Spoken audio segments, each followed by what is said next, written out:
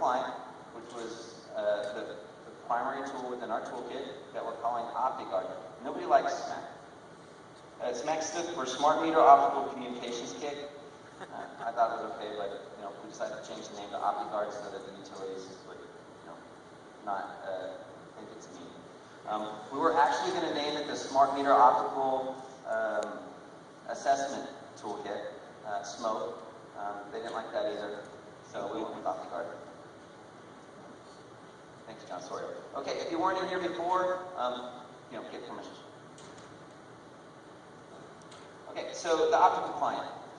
Basically, it's just a whole bunch of functions that will do what the meter manufacturer's tools do. But actually, this is the first bullet point. I need to point this out because I was asked to do it. This is the bullet point I was asked to add. Okay? In order to walk up to a meter at the side of your house and use our tool, you have to have the security code. It doesn't mean that you can't do things without it. And that's exactly what our tool is designed to do. Okay? And we don't need the security code to run it. But if you want to make modifications to it, you have to do stuff like the research that I just talked about in order to get it. Or you need to pay somebody to give it to you. But if you don't have it, but you have the tool, you just can't run around rampantly changing and making modifying things. But what this allows you to do is it allows you to test functionality that the meter manufacturer software don't give you. Okay? So you can run stuff without a password to see if are there any tables, which is where the stuff that contains the data, the configuration data, the settings, and so forth. They call them tables. So you can pull that table information out. Now, you can attempt to pull it out without a password. Some manufacturers protect everything. Some manufacturers only protect the ones that they think are important for security. But they've made that decision instead of the utilities. Now we have something that the utilities can use to test, pull that information out and say, you know what, we don't mind about tables 1, 2, and 3, but you really need to, table number 15, I can read that without a password, and you need to protect that. Okay? Same with procedures. Did somebody mess up in development and leave a procedure in there that allows you to do something such as disconnect the meter without a password? With the regular manufacturer's tools, you can't test for that, but now we can test for it as well. Actually, what we were able to do is, once we had the security code, now I was able to run every procedure at the same time. So I ran every procedure, and then first I just sent no data, and didn't get any data, no joy. But then I sent a 0. And I'm sitting there, I'm waiting, and all of a sudden the meter goes ka-clunk. And that's the sound of the meter turning off. I'm like, oh. What?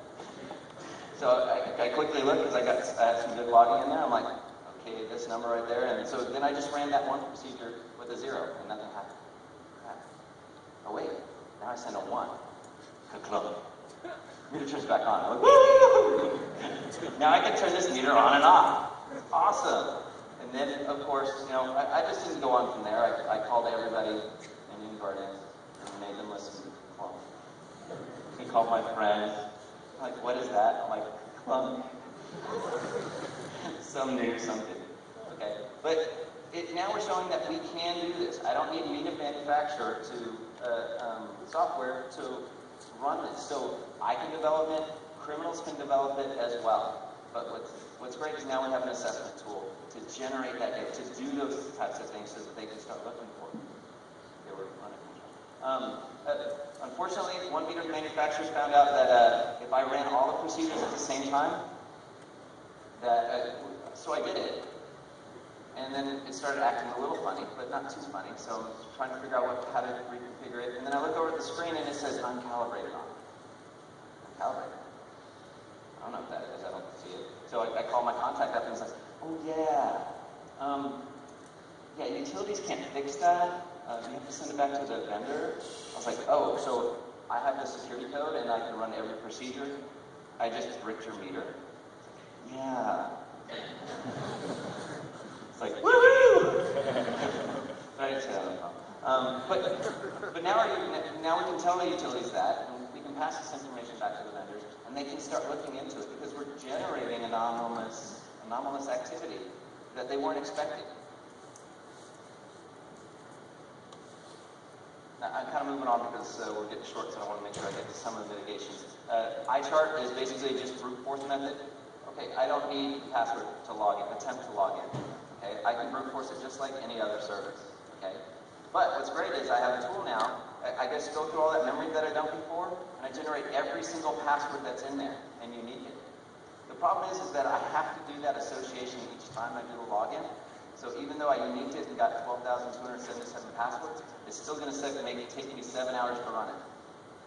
And I've never actually gotten my tool to run for more than about 20 minutes consistently. I can build some smartness into it and just restart it. But that's kind of important for utilities to know. Okay. Now, can they detect those brute force logins? Also, I can generate my own dictionaries. I don't have to get one out of memory. So are they using stuff like the utility name as the password, the vendor name as the password? Okay, so you can develop your own dictionary files and generate that kind of data. I was going to give a demo, and we thought about it, but then something kind of dawned on me when I was thinking about my demo for SmootHon and Black Hat, and I realized that even if I show you the demo, even if I have a meter up here and I like you hear the clunk because it's cool, it doesn't mean that I'm really showing you anything. I'm showing you something that I can do with a security code on one meter. Okay, and there's at least 7 different types of meter manufacturers out there, and they all develop multiple types of meters. So I'm not really showing you anything. What I would really like to show you is that I can make the meter clunk, and then I can point over to the rest of the solution and say, here's how we detect it. Because that's what I did. I got on the phone with one of my clients, I turned the meter off, and he's looking at his logs and goes, I can see it. I'm like, screenshot that. I'm like, woohoo! I mean, it was my biggest woohoo, because now I've actually shown that they can make those, once I make a configuration change out in the field, something that's unauthorized, now the operators can identify it on the back end. Now they can create incident response procedures. And that's really what I'm shooting for in my security research.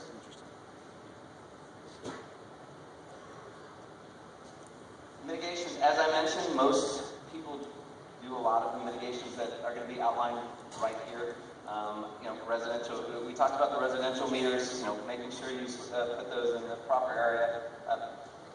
Actually, deploying 1 million meters and having 1 million different passwords is probably another security vulnerability. So, but you can still do it intelligently. So we talked about that. Obviously, we just talked about incident response plans. Tamper alerts, on the smart meters, maybe not so much because there's so many out there, but definitely on the aggregation points, for the pole tops, you want to do that. Encryption has to be done properly, we all understand that. The configuration integrity checks, we just talked about that. Some people break the standard a little bit just on their meters. They send an authentication code, but what's great about that is I can still assess it. I can still build into my tool kit the method to pass the token. But what they do is if you pass the wrong token, they immediately shut off the optical port for a period of 20 minutes. So it makes it really difficult to work on those. So, start thinking about different things if you're going to be researching this. I already thought about, the wireless optical port readers. We talked about that with the Zigbee. Optical spraying. Okay, if I'm standing 10 feet away from a meter and shooting IR at it, because I know the timing now, okay, if I do that and I never touch the meter, did I do anything to the meter? So, thinking about that, making people understand that. The wireless snippers that we talked about, putting in the aggregation points and putting, they can probably detect the ones that are in the meters, but the aggregation points are really my concern for the snippers that you just put in and leave them in place to send data back to you. And then obviously the frequency hopping, that's probably the next big concern. Being able to do this type of stuff and get that radio information to understand so that you can do all of this stuff wirelessly via the radio, that's something that I'm really interested in and we're working towards. I mentioned that the vendors helped us. Ed Barrestedt from Elster, he actually contributed code to make sure that I'm working with more meters than I had actually worked with. Robert Former from iTrump is constantly encouraging me, and he actually worked very hard to make sure that our toolkit is being used by their research team that their developers understand it and they know to talk about this stuff as well. And then we're getting great positive feedback from a lot of the vendors, except for one. I couldn't have done this without support from a lot of people. I listed some people on here.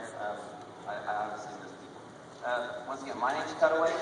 Thank you to everybody for coming. There is going to be a Q&A afterwards. I really appreciate it. Thank you very much.